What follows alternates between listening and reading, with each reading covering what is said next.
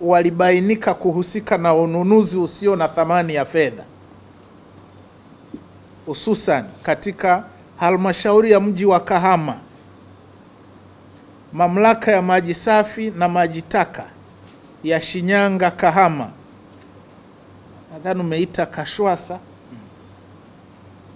hawa wachukuliwe hatua mara moja.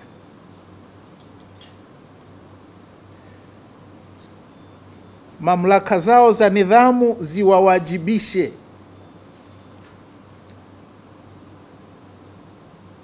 Na haiwezekani rais wetu Dr. John Pombe Joseph Magufuli anafanya jitihada kubwa kweli, alafu tunamkwamisha.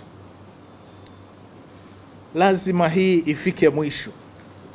Narudia tena, hawa ambao walihusika na ununuzi ambao hautupi thamani ya fedha, halmashauri ya mji wa Kahama, mamlaka ya maji safi na maji taka Shinyanga Kahama, Kashwasa, hawa wachukuliwe hatua mara moja. Mheshimiwa Mwenyekiti, ndugu viongozi, waandishi wa habari, mabibi na mabwana, kuhusu viashiria vya rushwa, natamani hawa watu wangekuwa hapa ndani. Kweli kabisa, kama wangekuwa hapa, mimi ningeagiza leo TAKUKURU waondoke nao.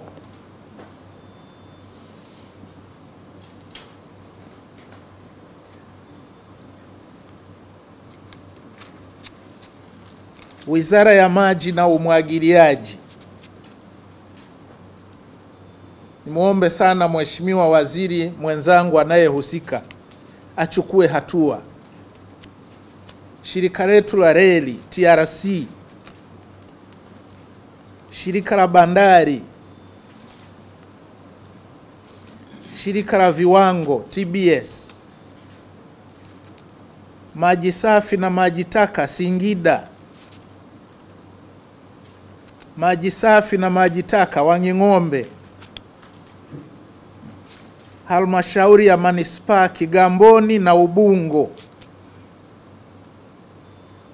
halmashauri ya mji wa Kahama.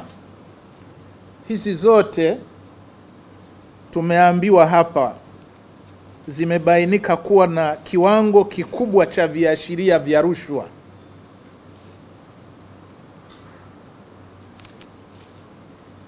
Mheshimiwa Mwenyekiti, sijui hizo taarifa unazo hapa, maana kama ungekuwa nazo, na hata kama huna,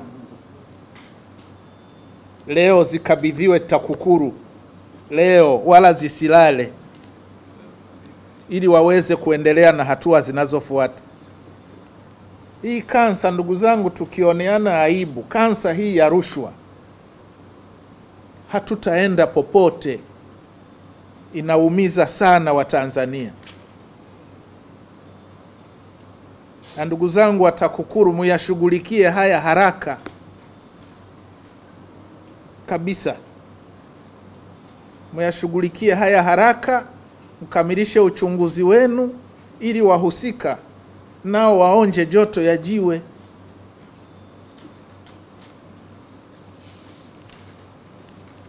Mheshimiwa Mwenyekiti, umezungumzia pia tuhuma za kukiuka sheria na kanuni za manunuzi ya umma. Asante sana, maana umetuokolea bilioni 3.39. Fedha hizi, ndugu zangu, ndio zinazojenga hospitali zetu, ndio zinazowapa huduma ya maji wananchi wetu maskini. Lakini fedha hizi ndio hizo zinakwenda kuhakikisha vyombo vyetu vya ulinzi na usalama vinalinda mipaka ya nchi yetu, na sisi tuendelee kufanya kazi shwari kabisa. Kwa hiyo tunawashukuru sana kutuokolea hizi fedha. Lakini umesema tulipoteza bilioni 4.36.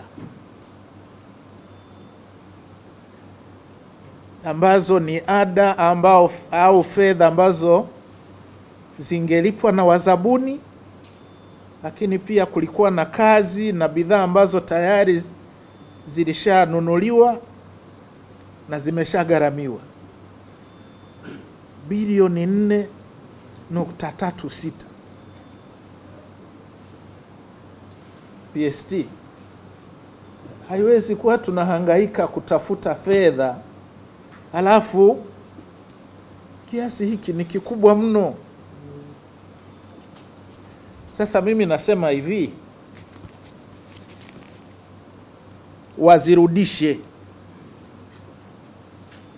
fedha hizo, zirudi, maana walishanunua bidhaa, si ndio? Hizo taasisi husika warudishe hiyo hela. Ndugu zangu wa TAKUKURU, muingie tena kazini hapa. Nimesikiliza vizuri. Halmashauri ya wilaya ya Nkasi, Benki Kuu ya Tanzania, TAA, shirika la viwanja vya ndege kule, REA, TBS, ingieni kazini na wachukulieni hatua za kisheria wote watakaobainika kuhusika, wote kabisa. Don't leave any stone unturned.